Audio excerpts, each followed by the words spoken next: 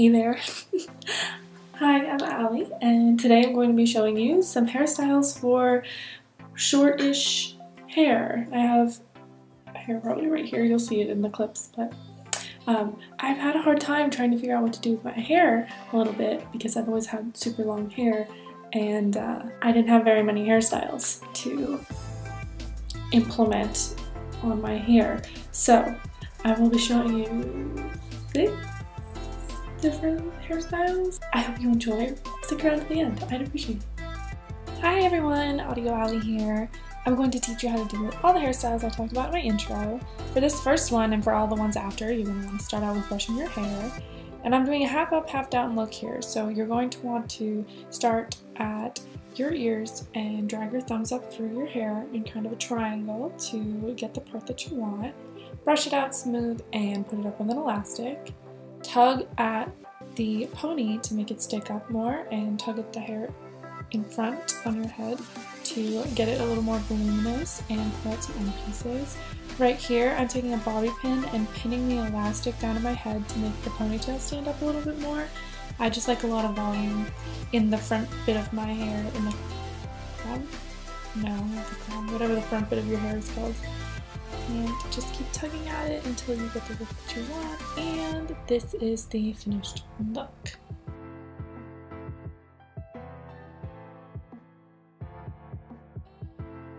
For this next hairstyle, you're going to keep the same hairstyle you just did, but you're going to twist the ponytail around and gently tug on the pieces of hair to make it a little more voluminous. Don't tug too much, especially if you have short hair or layers, or they'll start to pop out. Next, you're going to want to wrap the ponytail around itself and pin it in place.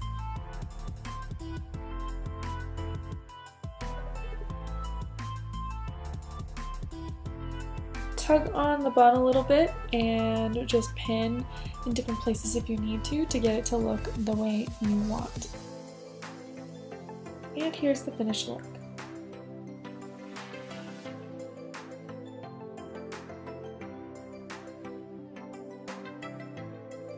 For this next look, start out by brushing your hair, obviously, and parting your hair as far to the left as you can.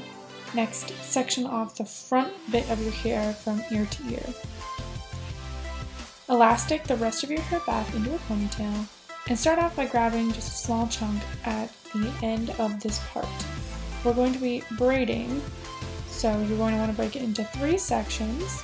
We're going to be doing a Dutch lace braid, which means that you are folding each outer piece under the middle, and you're only adding hair to one side, which will be the front of our face.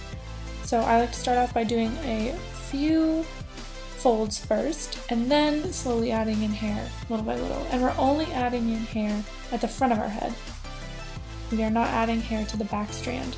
So keep folding under the middle, right under, then left under, then right under, left under, all the way until you get to the bottom and all the hair's gone, and then you're going to braid it all the way down the rest of the way.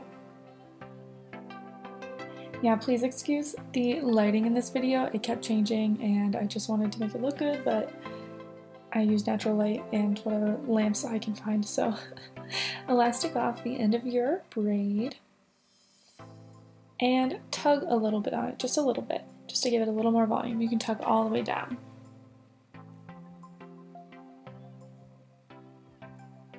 Then you're going to want to take the rest of your hair out of its elastic and put it into kind of a mid-length pony. You can do what I did and bite the braid out of the way. So not too high of a pony, not too low of a pony. Then you're going to take the braid and add it to the hair and elastic that all off. Once it's all elastic, you can remove the elastic that is holding the braid together. That way you don't have a chunk in your ponytail and it looks seamless. I like to tug on the ponytail to make it stand up a little bit more, and also tug on the rest of my hair to make it a little more voluminous and pull out my baby hairs, but that's just personal preference. And here's the finished look.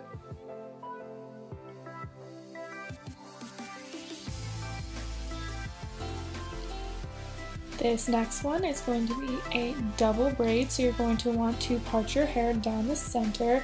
I recommend using a comb if you have one, but I didn't have one, so it made it a little bit difficult.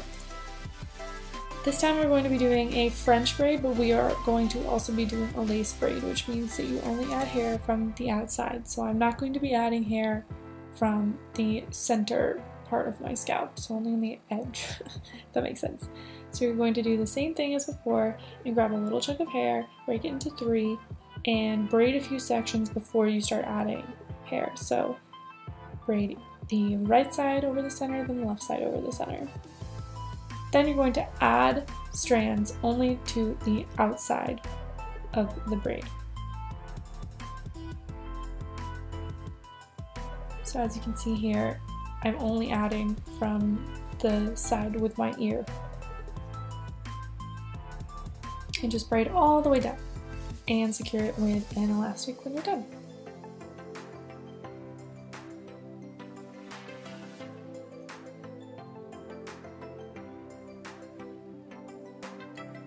Then you can remove the other side elastic and repeat the same process on your other side. And then voila, you have a double braid. Double lace French braid, very fancy. And here is the finished look. I think it's super duper cute. And it keeps your hair out of your way. It would look nicer if I had used a comb, but whatever.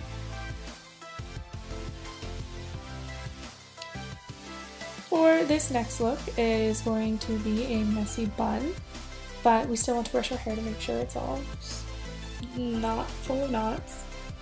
Put your hair up into a high pony, and then wrap your elastic around once, pull your hair halfway through, twist it, and pull the elastic over. So you're kind of elasticking the ends down as you make the bun.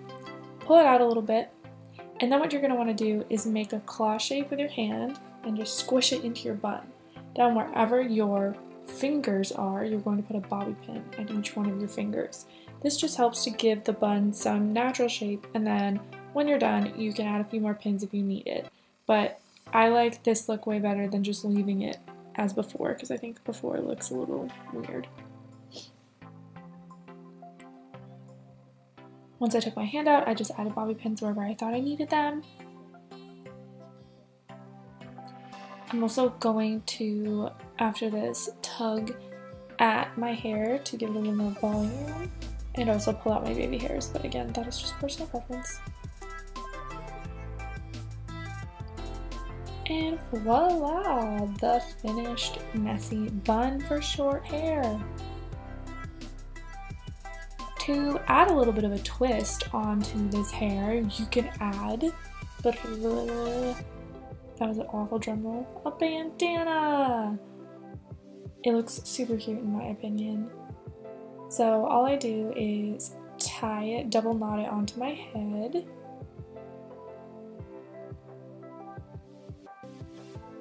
And then just tuck the ends underneath. I don't really like the way it looks when they're sticking out, but if you do, good for you. I just don't think it works on me.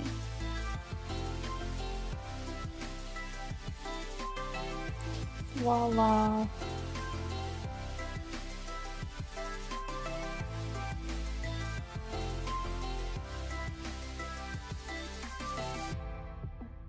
For the final look, this is going to be a low bun with a clip. If you don't have a clip, you can just do the messy bun tutorial as before, but I think the clip looks really cute. So just gather all your hair into a low pony at the back of your head and brush it out smooth. I like this one a little bit more sleek. You're going to twist your hair into, just keep twisting it around itself, but you don't want to pull the strands out. Just keep twisting and wrapping it around itself until you've got a little ball, and then grab onto it and put the clip over the top.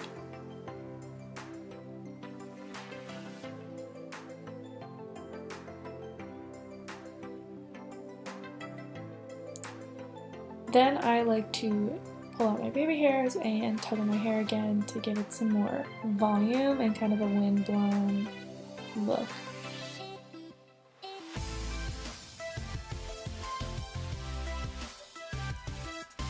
And it's as simple as that, and I think it's super cute, and it looks like you spent more time on your hair than you actually did.